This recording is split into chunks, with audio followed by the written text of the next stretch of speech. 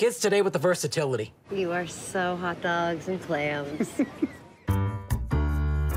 Hello, lovers. This is And Just Like That, The Writer's Room, the official companion podcast of And Just Like That from Max. I'm Michael Patrick King, writer, director, and executive producer of And Just Like That. And I'm here today with executive producer, writer, and director Julie Rottenberg. Hi. Writer and consulting producer Susan Fales-Hill. Hello. And supervising producer and writer Samantha Irby. Hello. Hello. Okay, here we are. Getting to what they call the penultimate episode. Is that correct? Is that the episode before the big thing happens? It's like Erev. So this is episode 210 called The Last Supper, Part 1, or what we like to call in the writing room, the appetizer to the main course, which is Part 2.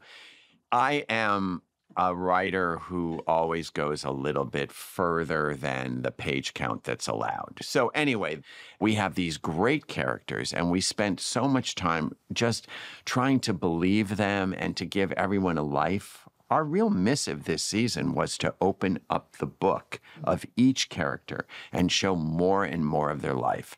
So not only do we have the 7 characters that are considered the thrust of the series, we also now are servicing our beloved other characters, starting with Steve, played by David Eigenberg. And one of the kind of infuriating things in the critical reaction that we got last year that bothered me was that people thought I guess, ran a truck over Steve. And emasculated him. In the writing room, we made him somebody that was a throwaway. Mm-hmm. And there's no one, I really think, I just love Steve. Mm-hmm. No, we love that character.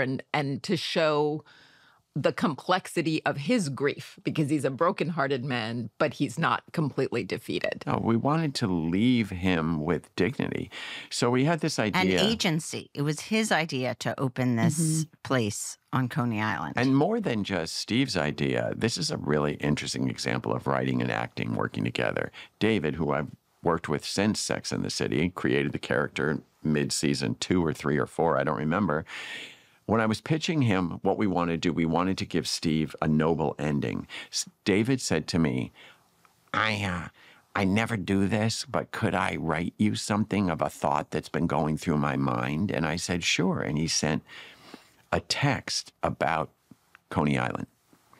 And he just is like, I just have this feeling that like, I don't know, that Steve went there as a kid because I used to go there as a kid, and there's this one restaurant that I really kind of can't stop thinking about. And he was like so apologetic, and I think he thought that the writers were going to humor him. But when he showed me, he had a picture of that place on the phone. When he showed it to me, I was like, I brought it to the writing room, and I said, what about Steve opening a clam place on Coney Island? And everybody was like, we loved it. Yeah, it's so emblematic of him, the character returning to his roots and accepting, I am who I am. I embrace who I am. As he says, I'm so hot dogs and clams. And Carrie recognizes him and says, you are so hot dogs and clams. The other interesting thing about why this scene exists is because another actor on the show, Sarah Jessica Parker, said to us, will I have a scene with Steve? She loves her Carrie Steve scenes. They're few and far between. Last year and Just Like That, they had that scene where they were painting. Yes. And he tells her, I'm never taking my ring off. So then, as writers, you're like, okay, I bring to the room, I go, Carrie and Steve, what can we do? And then it becomes, well, what about Aiden? Because the audience remembers. And they had their own relationship. I feel like I like when I picture the scenes we don't see is that Aiden and Steve have been in touch. Like, I feel like they've been friends the whole time.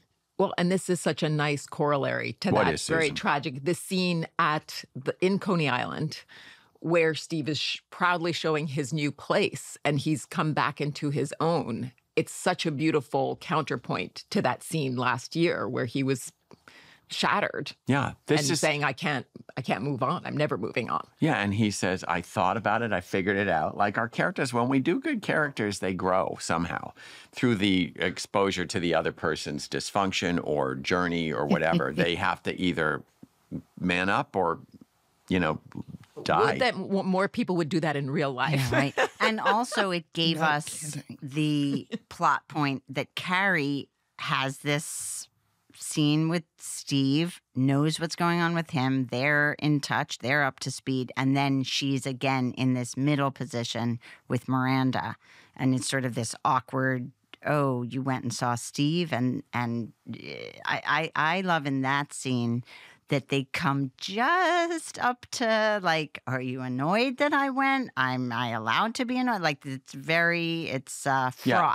And before we leave Coney Island, we have to say that it's the introduction of the second problem point with Wyatt. I was just I hesitated because I want to tell people, if you haven't seen this episode, The Last Supper, Part 1, the appetizer, please turn off now because we're still within the safe splash zone of spoiler alerts. You can still turn back. You can still know about Coney Island and not know what's going to happen. But Wyatt calls his dad FaceTime, and it's just, can you come home now? Which I have to say, like, as a parent, I mean, I'm both, I feel both wrenched, like the gut-wrenching feeling when your kid is unhappy and it's the last thing you want to hear. And I love that Aiden is just, he's unflappable and he's used to this and he's calm, he's in control, he takes it off to the side. But you just feel, you know what that feels like. It's like, I'm having a great day. You just ruined my day. Don't ruin it. You're only Maybe as that was happy me. as you're Projecting. happy as child. No, every parent in the room agreed with you. And I did not. Hence the look on Carrie's face when she's when like, Wyatt God, calls him again, and if you look at Sarah Jessica in this scene, she just has that very subtle shift of an eye that's like, this is not easygoing for some reason. Yeah. And she's already learned from Kathy that they consider Wyatt their little puzzle. Well, here's another puzzle piece. Can you come home now? And, the arrangement has been 1 week in Virginia, 1 week in New York, and he just got here. And now the kid wants him to come home because of a problem with mom. My favorite thing is when the kid says, it's mom, she's being a dick. Although happily, I have to say, his father does correct him on that. Says, hey, He's like, come hey, on now. come come on. on now. Right. Puts a little boundary up. And we are a room of people who respected our mothers, so we don't. But the end of the scene is triumphant for all three because they're all starting something new. Steve's got this new place, and Carrie and Aiden are starting their new journey in their new house. And Carrie says, how's your place all going now? And she goes, so far, so good. Knock wood. So then we go to something that we have never really done before, which is 4 ladies having lunch. And then At a vegan restaurant. That was new. That's definitely new. And then they split and go 2 different ways in 2 different scenes. Like you do in life, you split away from, like, if you're a group, and then 2 people walk this way and say something, and 2 people walk this way. But the first part of the scene is the vegan restaurant, where you find out that Carrie has won a raffle at a school auction. I can't tell you. She says, I never win these things. I'm into you guys for millions of dollars. Because I haven't tapped For you school for that raffles, yet. for people with kids. Oh my God. I have never Yeah, won I hadn't anything. thought And of- all my friends that have kids are always saying, you could win a car. You could, A trip to Greece. I could win All a I- bankruptcy lawyer if you keep having more kids in private schools. It's crazy. So Carrie wins a dinner, which is very true to what that is. Absolutely. They either do it at Home auctions. cooked, a chef, Michelin star. Michelin star chef prepared meal at home. What a dream. Yes. This idea of a goodbye party came from you, Susan, Yes, correct? it's a dear friend of mine was leaving the apartment in which she had raised her family. And actually, she was widowed.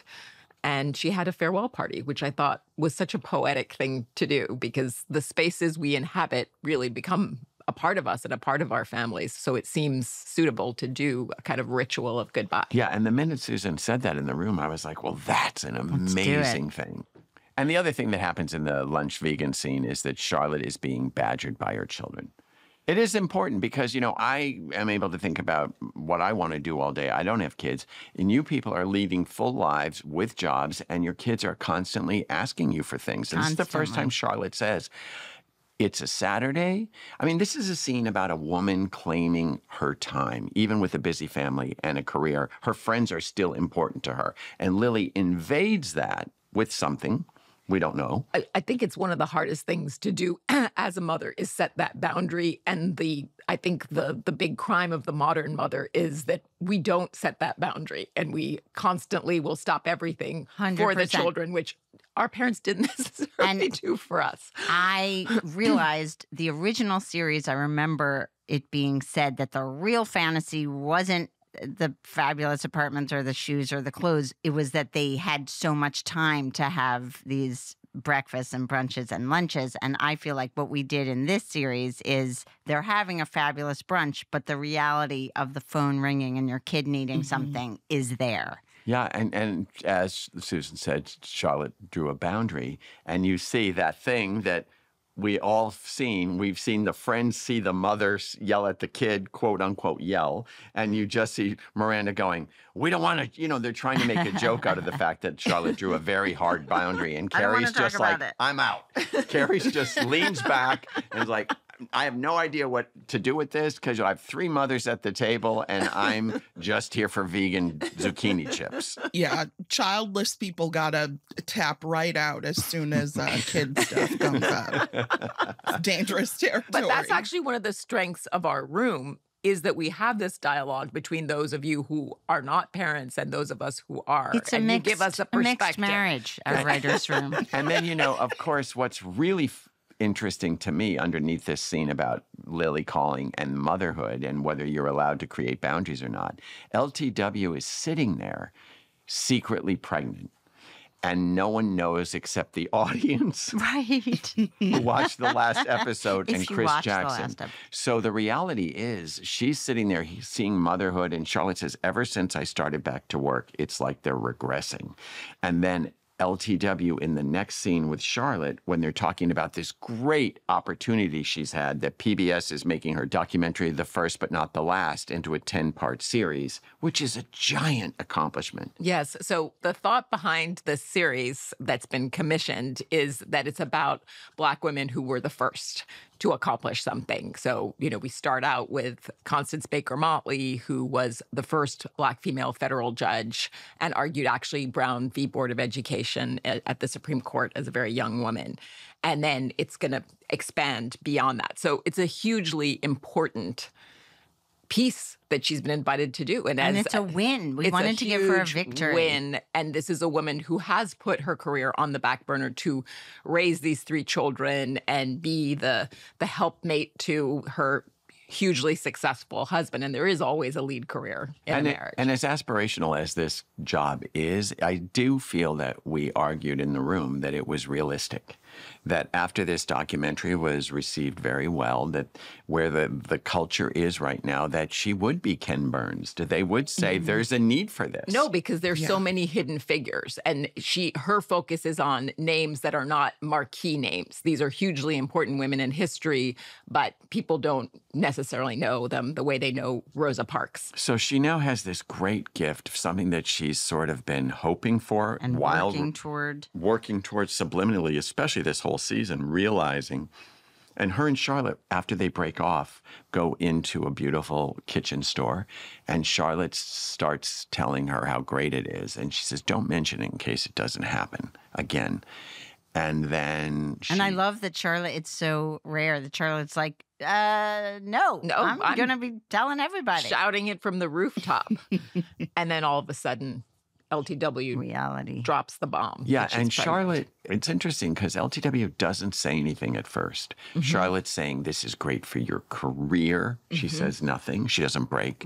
This is great for your life. You've worked so hard. Doesn't break. And then when she says, think of all the unsung Black women heroes that you'll get to tell their story. That's when LTW breaks, because that's the big sadness to her. And she says, I'm pregnant.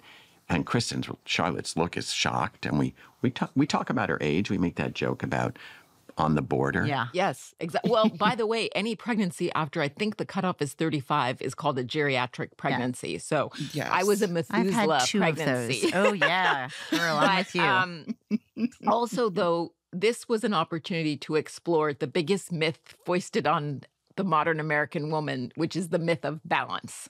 There is no balance between your career and your family. Something is always out of whack. And it's a very realistic exploration of how am I going to do this? Even though I have help, I have money, children, as Katharine Hepburn said, can't be tied up to a tree like a dog. We really wanted to address the fact that this is a wealthy woman who would have help. And I didn't want people like throwing tomatoes at the screen being like, what are you worried about? Because let's face it, even the wealthiest women who work, it's a lot. You can't outsource emotional well, and we've shown her as a very hands-on mother. And the interesting thing is it's the first time that somebody says something to LTW that she then hears from Herbert, which is, I think you can do it. Mm-hmm. Your friend telling you can do something. Is that helpful or hurtful? Well, we debated that line. We debated that idea because you're taking your cue from your friend. So it was the idea of, would Charlotte, sometimes you feel like, does your friend need permission to not have this baby? What I loved about that moment, though, is she starts with her pom-pom saying, you can do it. And she has LTW up on the pedestal. You've got this down. You've got your routine down. You can manage this. And LTW really revealing, no, I can't. I am not succeeding. I'm going to fail at this. And that vulnerability, in this episode, we see a lot of vulnerabilities that we haven't seen. Fear. And it's just kind of a conversation and a debate within the writing room that I was able to just take and put into the script, which just shows you how a writing room works. I mean, somebody's name is on the script, but I don't have children and I don't worry about the boundaries between my children. And I surprisingly have not suddenly been pregnant, but except with an idea. But there's still time. I think in LTW's case, the window is very small when people are going to pay attention to you. And if she's caught someone's eye, it feels like you got to strike while the iron is hot. But in general, life is just much more exciting when you take a flying leap into the unknown. Wow, that's exciting. Let's try it. What's the worst that could happen? And if you look at the way the scene unrolls, it's pretty amazing what Nicole Ari Parker does, because there's so many traps of how to play this histrionically. And in the writing room, we tried to pull back as much as possible and not make her overly zealous about, I can't do this. And she just touches the emotion. And then when Charlotte says, do you want to talk about it more? She laughs it off and says, I want to go home and take a nap. Yep. And what's so great about Nicole's performance is that it's everything you want it to be. It is a well of emotion, but it's not overwrought. It's just the tip of the iceberg that you can feel, but a real person wouldn't show it, especially LTW, in a houseware store in the Tin Building. No. Until she goes home at night and is pounding the pillow because she can't sleep. And she asks her husband why he didn't get that vasectomy. Scene. And he's like, 8 years ago? Oh my God. Well, we also know that Herbert would never have a vasectomy. I think he humored her back in those years. Yeah. I mean, we talked a lot about why he didn't get one, and we put it all in the scene between the two of them. And then it comes to the very important part of the scene that was very important to the women in the room, was his saying, after she says, I thought my life was starting, my career, you made a mistake. And then he says, well, we made a mistake by not having you have a vasectomy. He says, well, should we be having the other conversation? Should we be having the other discussion? It's your decision, Lisa. Whatever is best for you, that's what I want. I really appreciate you saying that. I thought about it, but I can't. I mean, I'm really grateful that I have that option. I just need to wrap my head around this new reality. And this that was very important to us. And we debated how to approach it. We wanted to be true to these characters and what we thought was real, but we also wanted to touch the scary third rail of abortion and the fact that it isn't legal in a lot of states right now. Well, also that most women who have abortions, 90% of them already have other children. And so the ambivalence about motherhood was a brave topic to touch on, and the reality of what it means to bring yet another child into the world, even with all the means that these people have at their disposal. Well, it becomes I think that's the best part, is that we always think of, well, not we, but culturally, it's sort of like, oh, welfare moms having too many babies, that's why they're getting abortions. And no, it's not just poor people. No, it isn't. And the decision is a big and heavy one, whatever your financial circumstances. It's also a reach for Herbert to ask that question, which was very important. No, because he's probably a more traditional person, and it's actually a very generous gesture on his part, because even the way Chris Jackson played it, you could tell it was a painful offer for him to make. And then she says what every really strong character says, I'll figure it out. And he says, you always do. And she says, I always do, but it hangs it's such in the a burden. air. It's both a compliment and a burden, I think. That's how I hear it. I also loved that every single thing he said to her was wrong. You were a little postpartum. You can't just be a little postpartum. I mean, like he's trying. You really feel for him. And he's so comically gingerly trapped.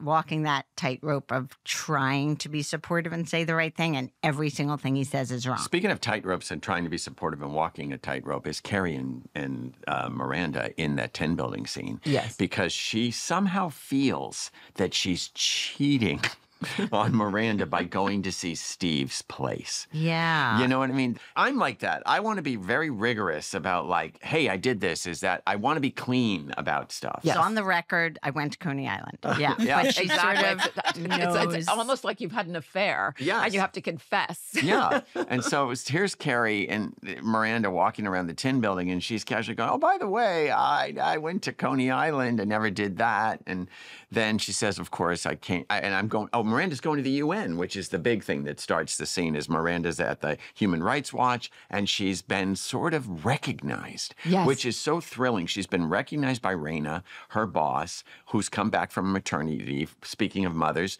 guilt-ridden because she only took 5 weeks instead of whatever society says you should take. And she tells Miranda, I want you to go to the UN with me. So Miranda's being recognized for who we love Miranda as, this smart, brilliant worker. So Miranda's on this high, and I think Carrie uses that high. Like, you're feeling so good about yourself. P.S. I saw your ex. So that's the best time to tell someone bad news, is when you feel good. And then Miranda, Cynthia's such an amazing actor. She plays like, oh, that's cool. What's that like? And then Carrie says, kind of magical, which really, I feel, gets under the non-emotional, non-airy-fairy Miranda. She's like, magical, wow.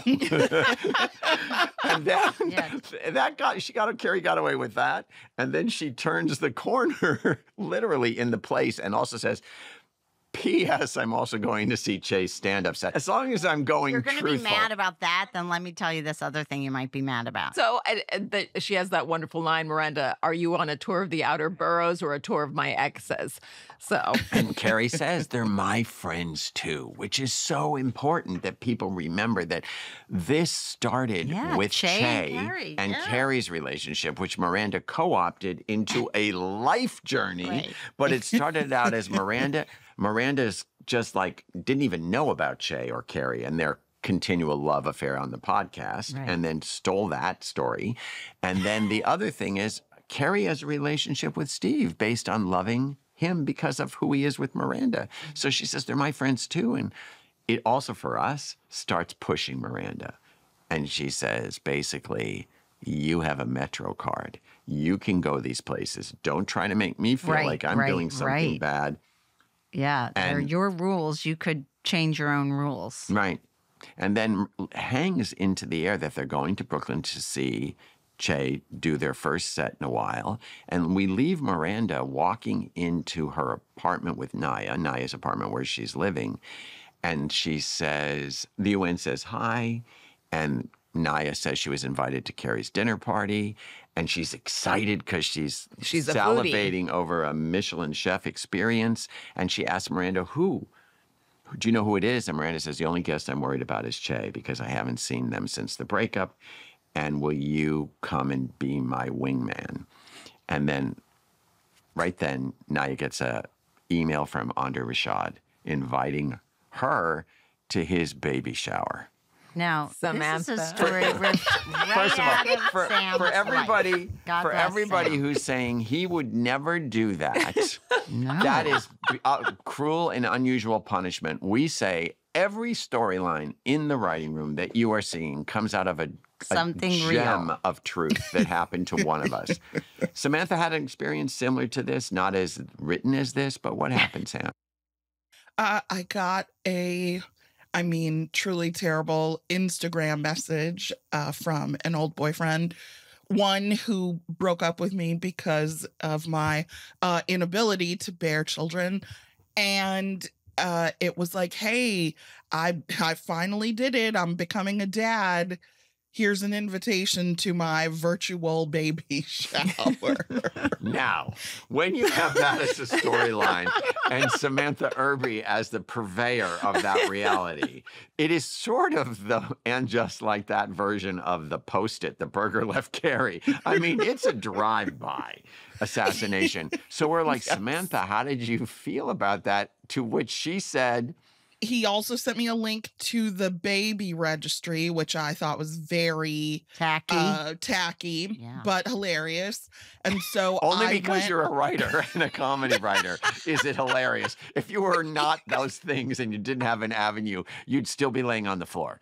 Oh no, that's true. If I was a person who did not spin gold out of bullshit, I would probably have walked into the sea, never to be heard from again. And she lives in Michigan, so that's a walk. That's hard. Well, oh well, we have Lake yeah. Erie. I would drive up to Lake Erie and anyway. And walk so into Samantha's reaction to what Naya should do is what?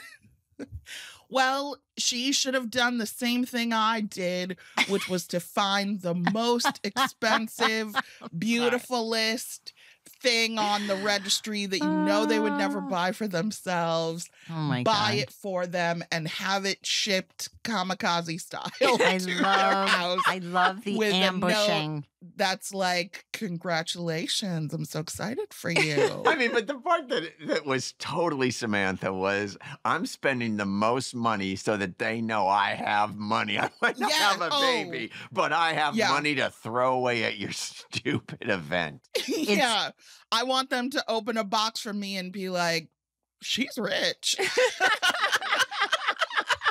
And little hipster Heidi, the mother, the baby mama, to in say, our story. Wow. Yeah, in our story. It's like the ultimate ambushing of generosity, like triple reverse psychology. You know, like, and there's so many ways you get a can go. present. And that's how writers' individual personalities affect a storyline. Any other group of writers without a Samantha Irby experience might have taken Naya to her bed. Right. But because we have spicy recipe Samantha, who says, fuck you, here's expensive gifts, we get to go there first and avoid the sadness and go into the economics of success. Yes, enjoy your Mercedes of strollers, you asshole. Think of me every time you push your baby up your stairs. But the fact of the matter is, what it also, and I want to speak for Andre Rashad because let's explain why he did that. Because she over-emojied his baby post. Because she was being too gracious. She was being a false. She sent woo-woo hands and prayers. Oh my God. I believe that was Elisa Zaritsky, who's not here today, so I have to give her a big shout out. Yeah, she was like, she's got to have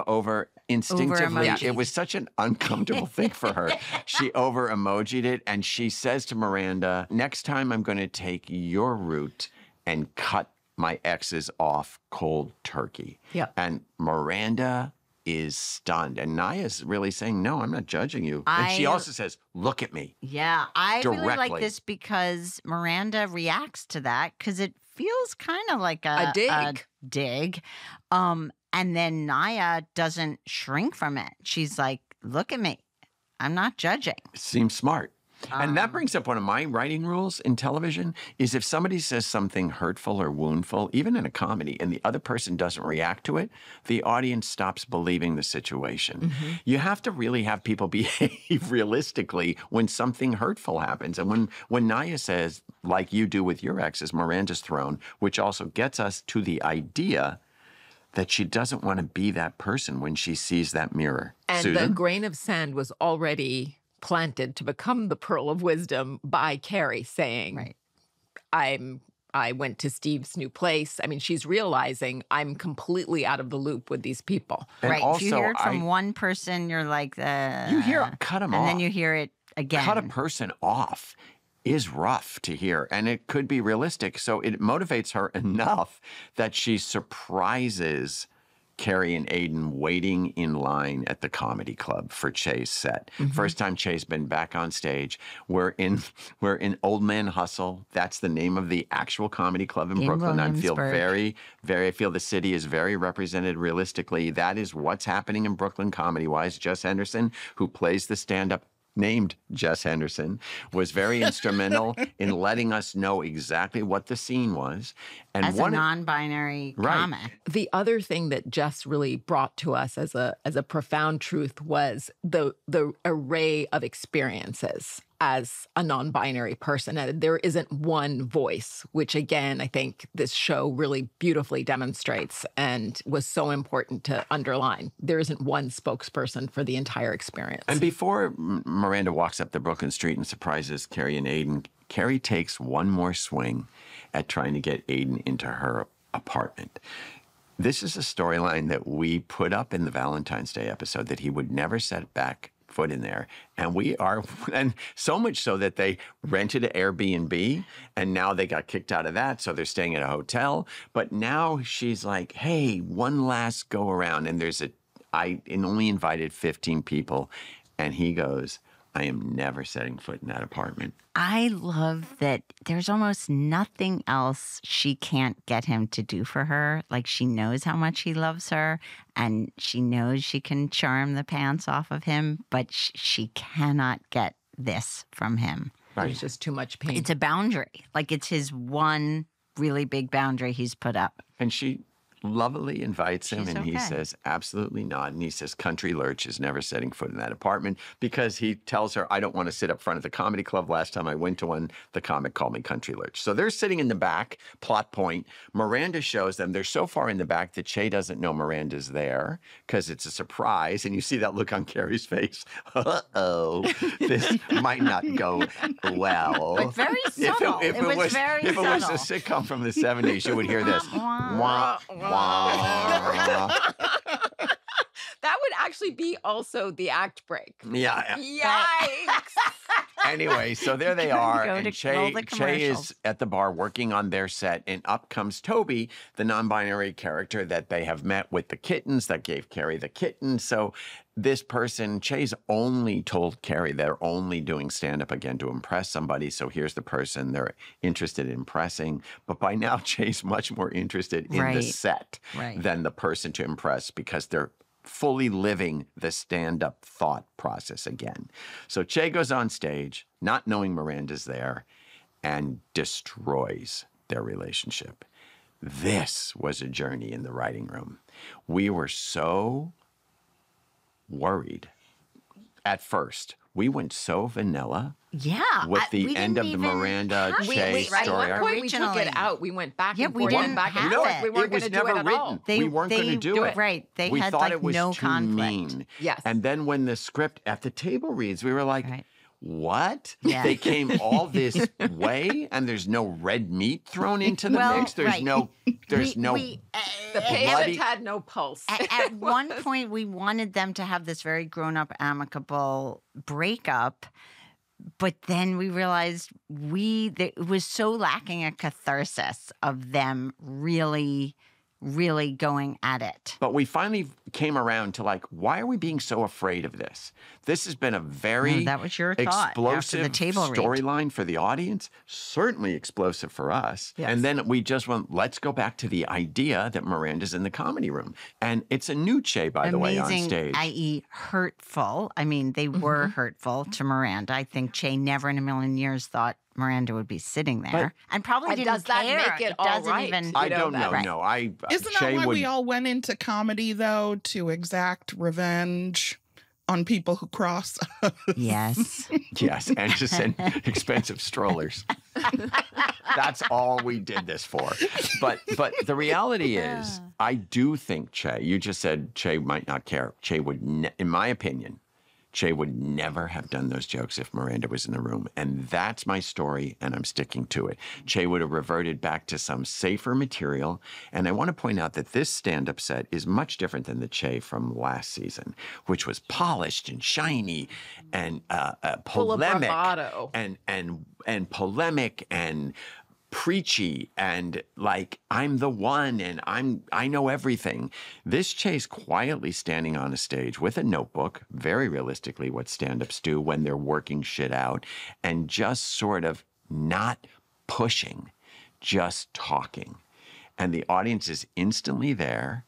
And the extremity of where Che goes was a conversation that we had in the writing room. And even in the cutting of the editing, it was like, should we take 2 of those jokes out and let Miranda leave sooner? And I was like, I don't think so. And I even said to you guys, is it too much? Like, I don't think Miranda wants to leave. That's why Miranda's in that room for so long. She doesn't want to show Che that it hurts enough to get up and leave.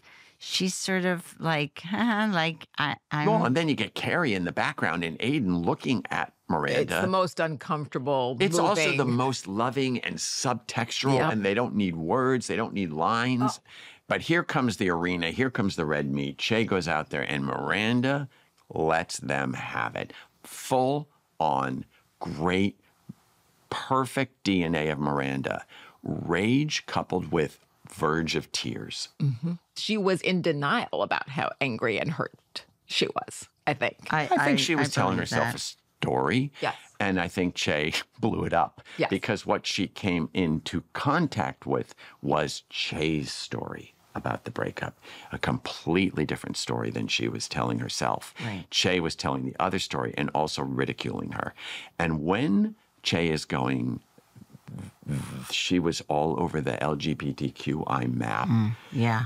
It's true and it's scary. And Miranda is mortified and embarrassed. And then she lets Che have it. And Che says, I'm a stand-up. Right. Which is, come on, folks.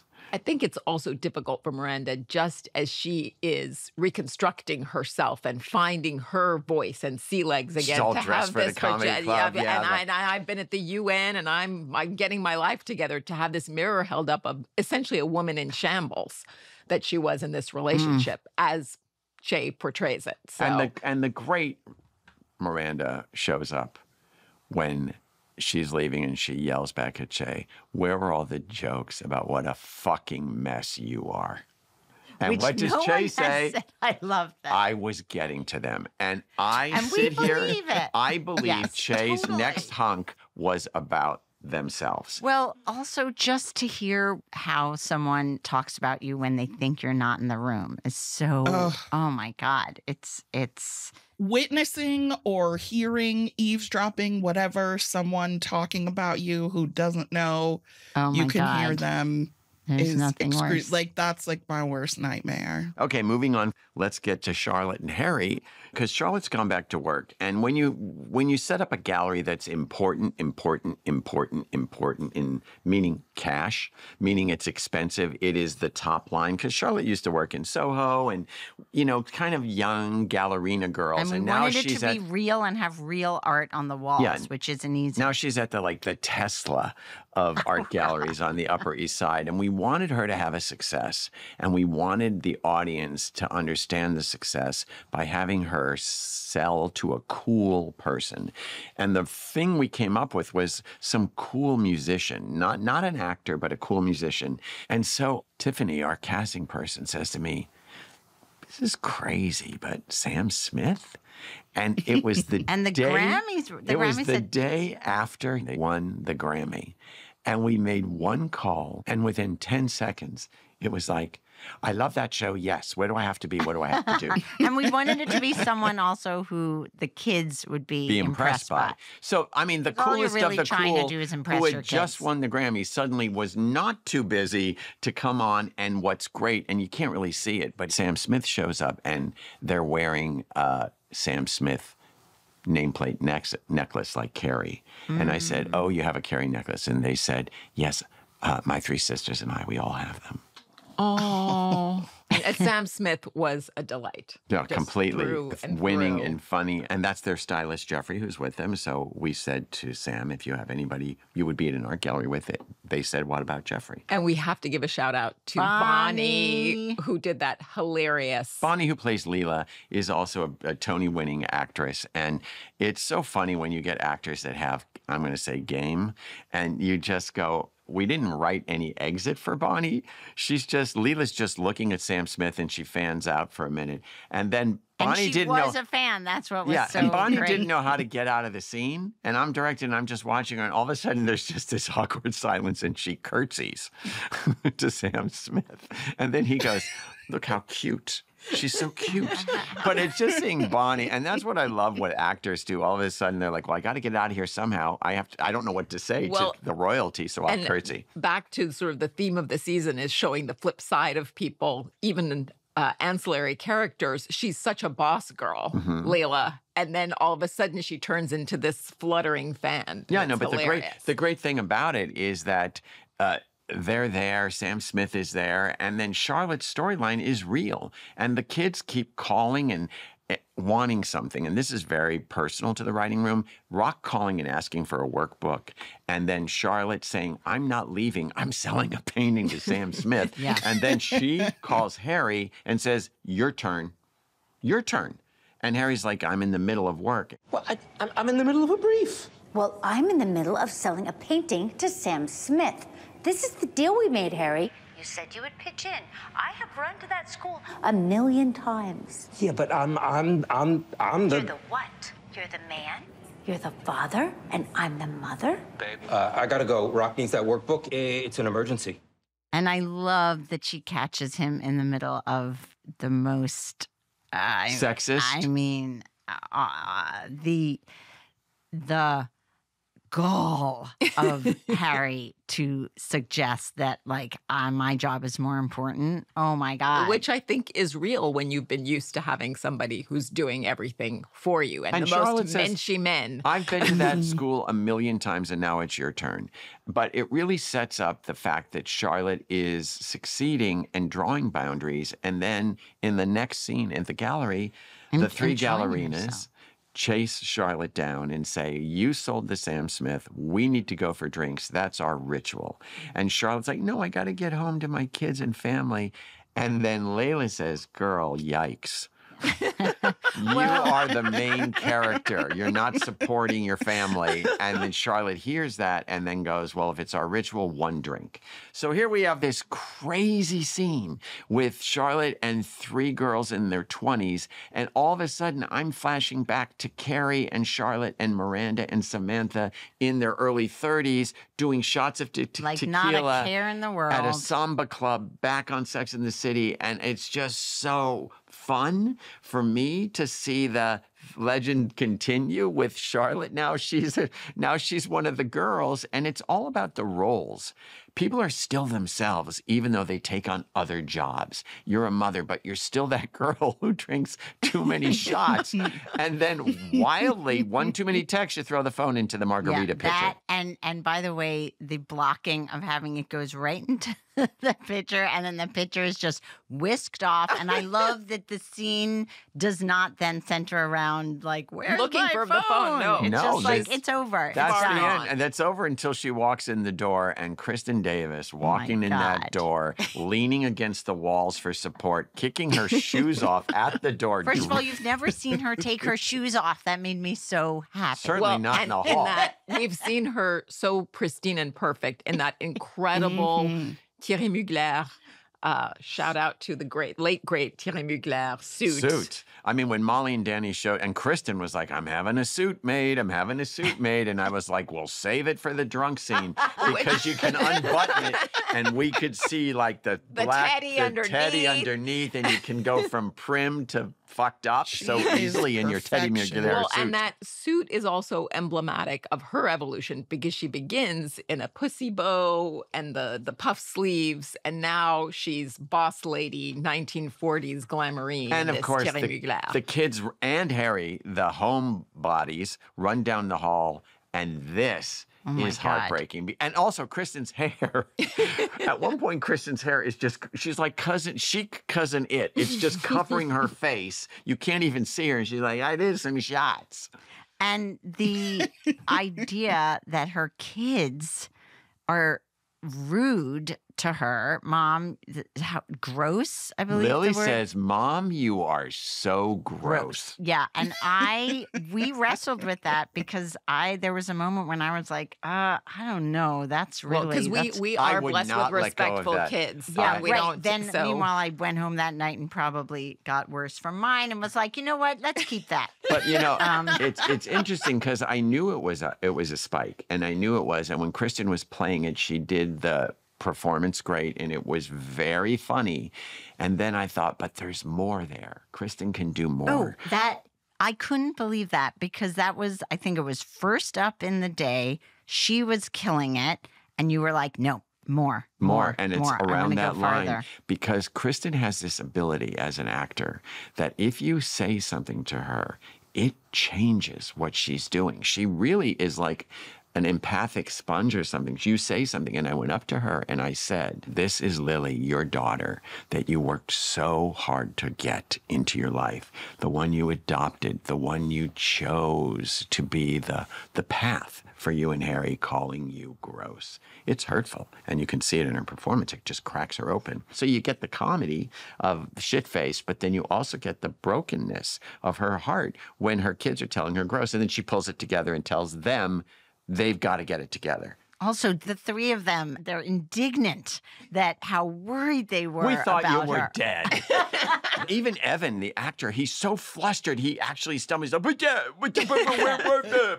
And then she gives them lays down the law and slams that door, and then Richard Burton goes down the hall.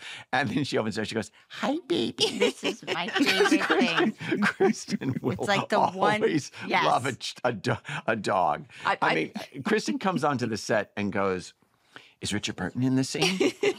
And then one of the unique stories is the Anthony Giuseppe story, because we have only seen Anthony basically rat-tat-tat-tat-tat-tat-tat. Funny, in control. And pushing things away. Bitchy. Pushing stuff away. Like anything that makes him uncomfortable, he pushes away. So we knew that Mario Cantone could play anything. And we have this amazing Sebastiano playing Giuseppe. So we're like, this is working. From us, we thought, it's a gamble. We're going to bring a hung poet. Italian. A hung Italian poet and throw him in front of a bitchy, funny, tightly wound comic character. Cynical. And we're going to try to see if we can also evolve this relationship. And when we got we wrote this before we saw the actors' chemistry. So we got very blessed by whoever the acting gods are that Sebastiano came. But so what we have in this scene is that Anthony has finally let Giuseppe in, but not in. He's let him in the apartment, but not into his ass. But this one is interesting because I believe that heterosexual people believe that penetration is a done deal or the only thing that happens in gay relationships. And how many times people have said, who's the woman? to any gay couple, men couple. Who's the woman? Hanging around with the wrong people. No, honey. What are you talking about? No, honey, I'm hanging around. I'm hanging around. As Anthony says, men of a certain generation see things differently. So we come up on the scene where Anthony and Giuseppe have just had anal sex, with Anthony being the person on top and Giuseppe being the bottom, and Anthony is quite finished. And he goes, "You're a wonderful lover." And Anthony says, "Thanks, I know. Nice to hear, though." And then he goes, now it's my turn to fuck you." And the reality is they have a discussion on what sexuality means to a gay couple. And Anthony admits that he's never had anal sex, where he's never been penetrated. Anyway, this is one of those scenes that was fun. Like when I wrote the up the butt scene in Sex and the City, I thought, well, no one's ever written this. And it was fun to write this scene because it's like, no one's ever really written this. They've said it and they've talked about it. No, and I learned a lot. It's like, read more about it. If you like to know about penetration, read more about it. And just like that, we'll tell you. But the idea is, Giuseppe, who is from the younger generation where it's versatility, as Anthony says, you kids and your versatility, calls Anthony out and says, "Why would you be afraid of more love?" Which is, Anthony says, "Don't poem me right now." But it leads us into the next scene with Carrie, where Anthony shows up at her apartment. And he thinks, he doesn't know why he's there, but he wants to talk about the fact that he's a dinosaur because he's extinct, his way of thinking about sexuality. And she says, "Well, we can talk about your ass in a minute. There's a reason I brought you over here." And she got a letter from Stanford.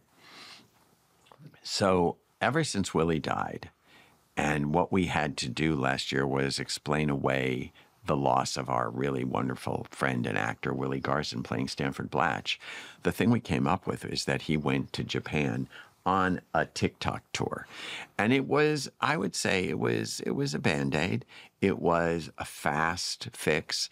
It was a little bit, it was like a thin ice. We skated over it because we had to, because he wasn't in the show suddenly. And we didn't want Stanford to die. We wanted Willie to be alive as Stanford somewhere in the world. So we put him in Japan, and then we didn't mention him. Talk about extravagance. We didn't really mention him except in the first episode where Carrie says, "Stanford sent me a kimono from Japan." Oh, yeah. And here we are, and she says she got a letter from Stanford, and he's in Japan, and he's staying, and he's a Shinto monk. People ask me, why Shinto monk? And I'll tell you personally, I went to Kyoto with Sarah Jessica after the second movie, which, I don't know, spoiler alert, was not received well. But it's still watched and it's available gorgeous. on But I have had growth. I have had growth, much like Naya has growth about the baby carriage. But the critics were not nice to that movie. And we were in Japan and we opened it, and then we went to Kyoto, and I was in some sort of an emotional shockwave. And I was going from temple to temple with Sarah Jessica. I was sitting there trying to release these complicated feelings, and I felt kind of peace, and Sarah Jessica was just sitting there with me. And it was so beautiful. There wasn't tears, but there wasn't laughs. Mm-hmm. It was just like feeling this space in these beautiful temples that people would come in, me, a tourist, I'd come in, I'd light a candle, I'd look at the flowers. And because it was Sarah Jessica and I, it always felt more than just me. Mm-hmm. It was quietly us. So when I started thinking, like, where is Stanford and what do we do? I somehow tapped into that feeling that Sarah Jessica and I had, because I know Carrie and Stanford had a very deep bond. And I'm happy to say Sarah Jessica and I have a very deep personal bond. So I thought, what if he just stayed there in that beautiful, blissful temple and became a Shinto monk? And I did all my research. And you don't have to be Japanese to be a Shinto monk. And you just have to put in some time. And then when it said the descriptions were, you facilitate the tourist visits and change the flowers on the altar, I was like, concierge.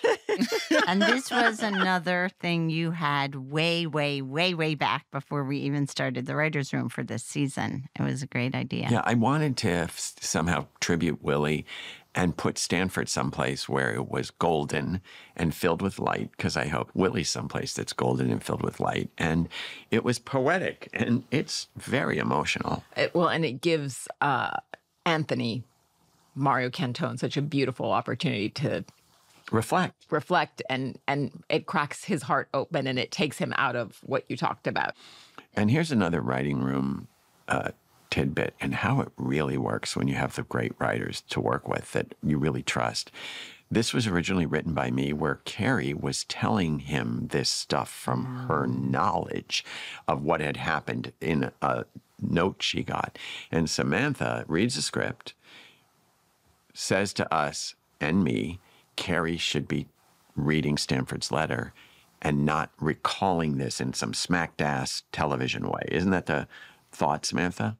Yeah, no one wants to hear, like, your memories of what you read. It's so much nicer to hear the words from a person off a piece of paper. And it makes it so much more playable and personal that Sarah Jessica's opening that letter and saying things. And it's the same dialogue with just he writes added. And that's Samantha's taste. Samantha has a incredibly valuable bullshit detector when it comes to writing. She's like, that's bullshit.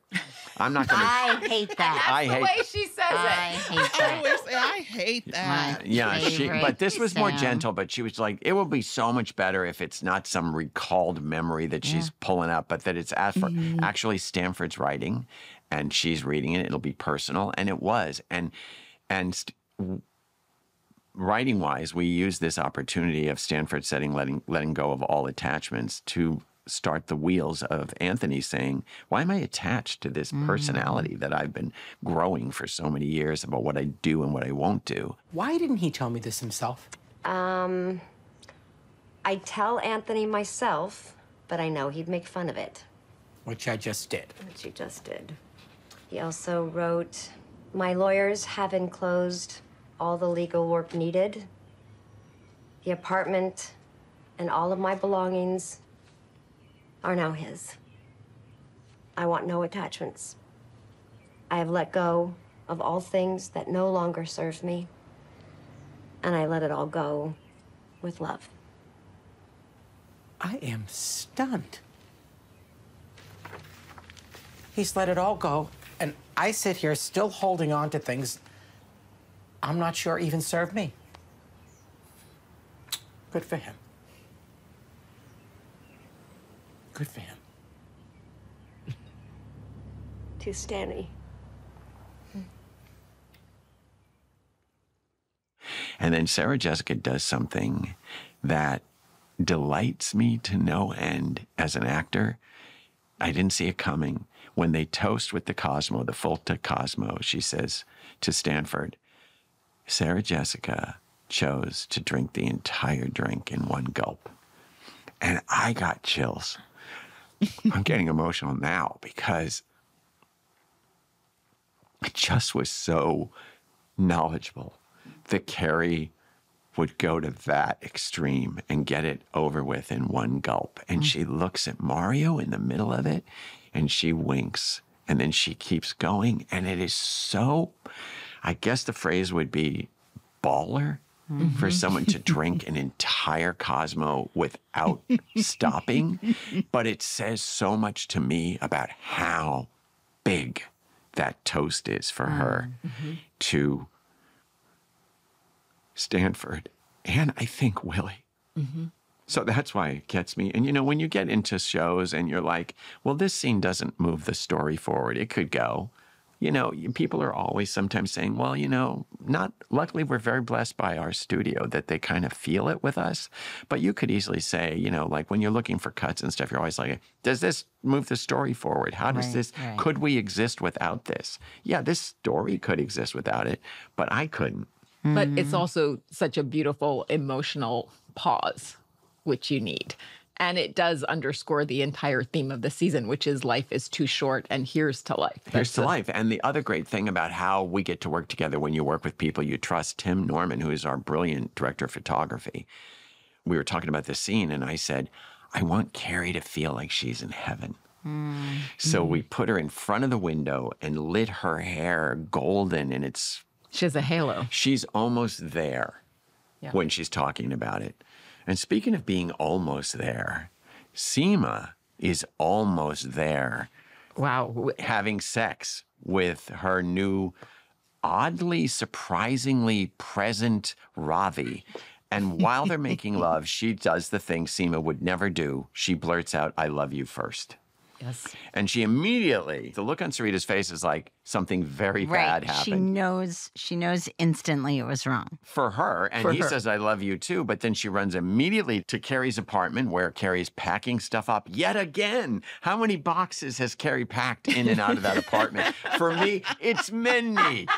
She's moved in and out a couple of times. And this time Lisette's there, who is the beneficiary. The luckiest girl in the world. As Seema would say, you're the luckiest girl in the world for the apartment, the price Carrie gave this apartment. And Carrie says, which is important to all of us, I wanted a single girl to have it.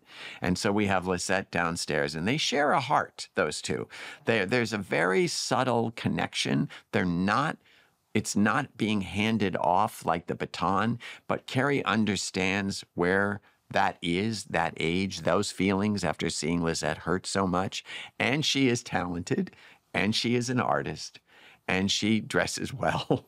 So Seema shows up, and she's desperate to confess to Carrie, I did the wrong thing. I threw away 35 years of smart dating because he was in me and I felt something. And Carrie gives her motto, where she feels now after everything she's been through, the loss of Big. If you feel love, run at it. And that's what Carrie does with Aiden. She runs at it. Well, and this allows us to deconstruct yet another character. Our femme fatale is showing her vulnerability. And we talked a lot about who was Seema and why was she so guarded. And why hasn't she found love? You know, is she in her own way? Yes, exactly. That was a big, big discussion. And also because he was so new to the audience, Ravi, we had to justify that Seema's also saying, how can I feel these things? It's only been 3 months or 5 weeks or whatever time it was. Because we also thought, wow, we love Seema. She's so smart. How's she feeling this so quickly? So we had to hang a lantern, is the television writing term, hang a lantern on it and say, I know this is quick, way too quick for me to feel this. And Carrie says, if you're feeling it, run after it. But she's terrified, Seema is, and we've never seen that color on that character, fear. And then, we leave that scene and we go to this wonderful scene of Carrie and Aiden in bed after the comedy club late at night, and they're having a conversation, and she's painting the future about how great it's going to be. And she says, our place, and he says, repeat our place. And here's another place in writing where an actor who plays the part means something. The day that John Corbett showed up on set for the first time, I went into the makeup trailer, and he said to me, I've been looking at the old episodes, and you know what? I made a bunch of mistakes. Mm-hmm. And I was like, wow, that's what he's coming in with. He said, I think I made some mistakes as Aiden. Not as an actor, Aiden. And I was just like, my ears just perked up. And he goes like, I was trying to make her be somebody else. And I thought, oh, this is a gift. This is something. And so it just rolled around in the writing room for a while. And here's the scene where he says, I told you that you said to Che that you made a mistake. And this is where he says, I made some mistakes. Well, and also a counter to, I feel like now it's been 25 years since the series, people are still angry at Carrie for what she did to Aiden. And I feel like this is the less talked about conversation, which is how Aiden wasn't entirely in the right. He did push her. But that's such a gift when you do feel like you're the person in the black hat in a relationship and you crushed somebody, that they come back and say, It wasn't all you. And then in the middle of them reminiscing and Aiden saying all that stuff about how he is responsible for some things, and he admits the reason he didn't go into the apartment, Carrie says, because you didn't want to be hurt again. He says, no, because I didn't want to be mad at you. Which is, I love it. It's kind of harsh. And he says, and I was wrong about that too. I made a mistake about that because basically I could never be mad at you again.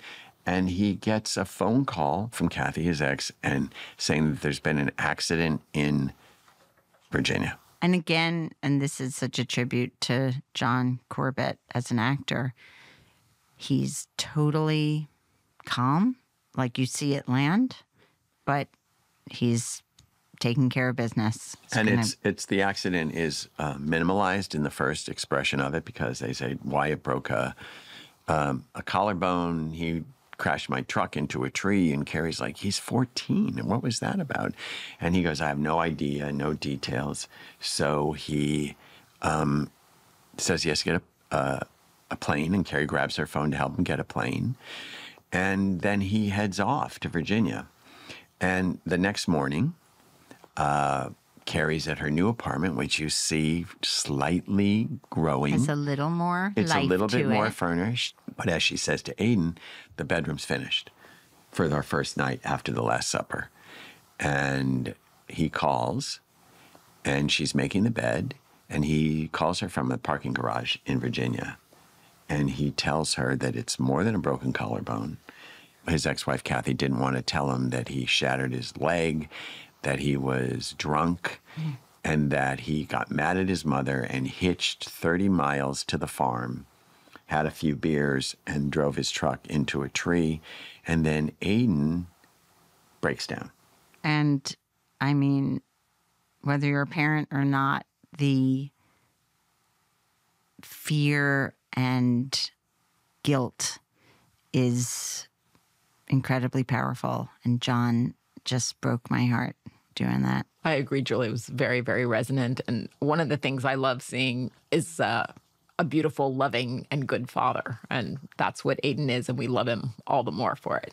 Yeah, and the fact that it's right there under the surface and that he's finally opening up to Carrie. I assumed that he was very stalwart to Kathy and around the kids. You know, that like, I'm the parent. And then when he gets in the car and he calls his love, he lets it rip, and she is completely taken aback. And she says, breaks heel. Oh, my God. I mean, I, of course, had read the script, was there on the day we shot it, but it wasn't until I saw it in the cut that I felt like, oh, my God, she needs to make this better already. Like she is trying to fix this awful thing. And then for the first time after Carrie feels through the phone Aiden's dilemma, I think dilemma, not just emotions, he says, I should have been there. He repeats it, I should have been there. And you feel for Carrie, it's almost like she's an accomplice. It's like the fact that he was with her is, you can't not feel implicated. Mm-hmm. And I think she does. And then she says in the last voiceover, and just like that, for the first time, I was worried. And we wanted to introduce suddenly a problem in a real life world of people who have had lives apart from each other. Now suddenly the lives are all coming, like the bills showing up. If you have kids, it means something. You can't be away from them, or can you? And it's just a complication that we wanted to drop kick into the end of this episode. And that's why it was so big, because we still have so much more to tell in terms of this Last Supper. And you'll hear all about that next week. And just like that, this is the end of episode 10 of season 2. Thank you, Julie. Thanks, Susan. Thanks, Samantha. We'll be back next week to unpack episode 11 of the series, the finale. The Last Supper Part 2, the entree. Stream new episodes of And Just Like That, Thursdays on Max. Listen to the podcast on Max and wherever you listen to podcasts. And Just Like That, The Writer's Room is produced by Neon Hum Media for Max. At Neon Hum, Sharon Morris is the executive producer. Joanna Clay is the lead producer. Sammy Allison is our head of production. Zoe Culkin is our associate producer. Sam Baer is our engineer. That's it for the show. Thank you for listening.